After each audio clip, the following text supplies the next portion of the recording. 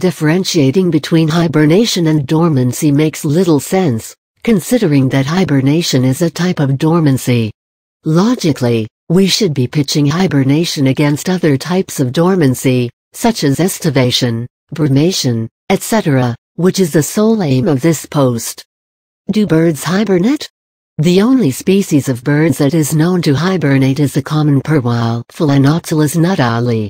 Other species simply enter a state of inactivity that is known as torpor.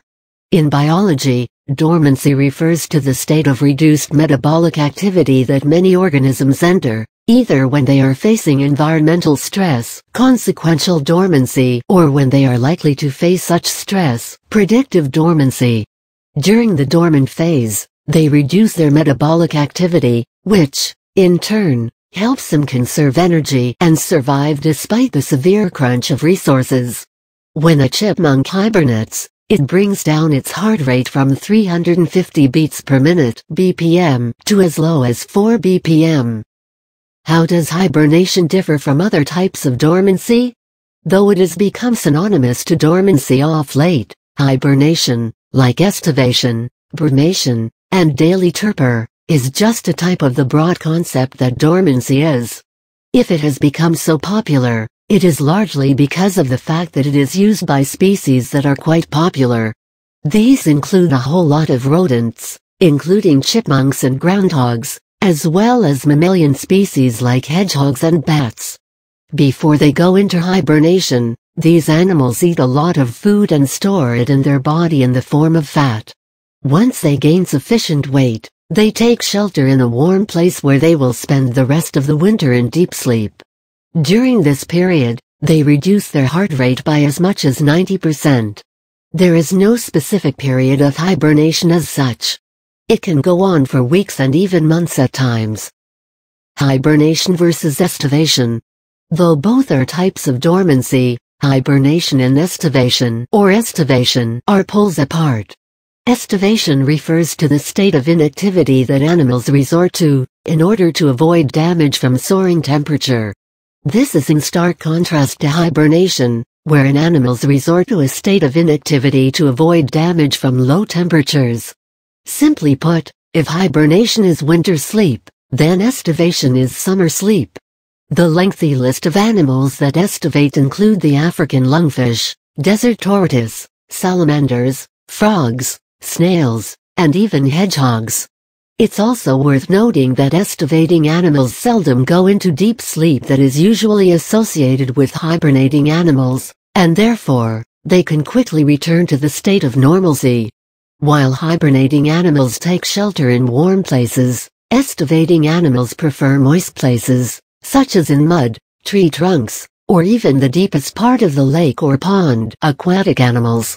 Hibernation versus brumation. While hibernation is restricted to mammals, brumation is seen in reptiles. Unlike mammals who are in a deep sleep throughout the dormancy phase, reptiles do not enter this state when they are brumating.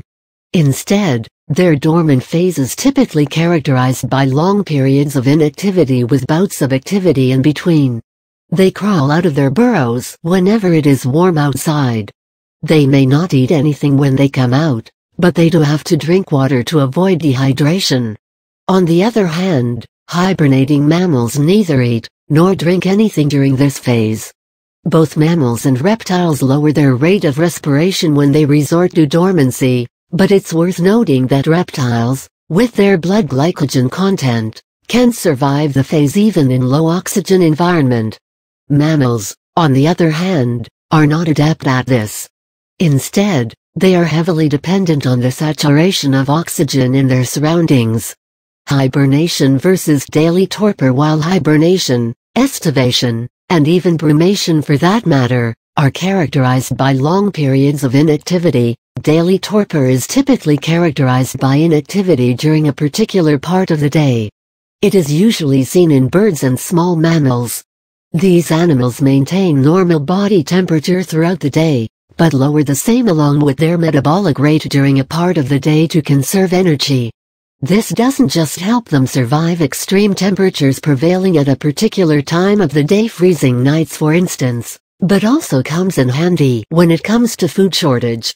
Hibernation versus diapause. While hibernation is a state of deep sleep that helps animals escape harsh winters, diapause is a state in which the development of the species is suspended to cope with prevailing unfavorable conditions.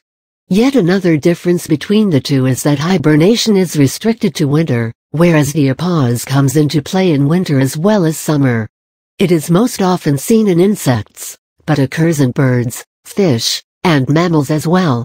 In adult insects, diapause is predominantly characterized by a break in sexual activity. In immature insects, on the other hand, it is characterized by suspension of growth and development. Do plants go into hibernation? Plants do undergo a phase of dormancy, but it is not known as hibernation. In plants, dormancy refers to a period wherein the plant stops growing to survive in hospitable conditions characterized by water shortage and freezing temperatures.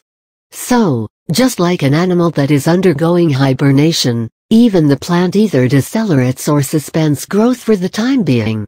Additionally, there is the concept known as seed dormancy, wherein despite favorable conditions, the seed doesn't germinate in a specified time. This temporary delay in germination is intended to help the seed to avoid unfavorable conditions. Hibernation is further divided into two types, true hibernation and false hibernation. When we speak of animals going into deep sleep where they are not affected by sound or touch, it refers to true hibernation. As opposed to this, in false hibernation, the animal involved can easily wake up from its sleep. The bear is an apt example of animals that are false hibernators. In the end, while the processes involved are different, both true and false hibernation serve the same purpose, that is, to help the animal survive harsh environmental conditions and the resultant food crunch.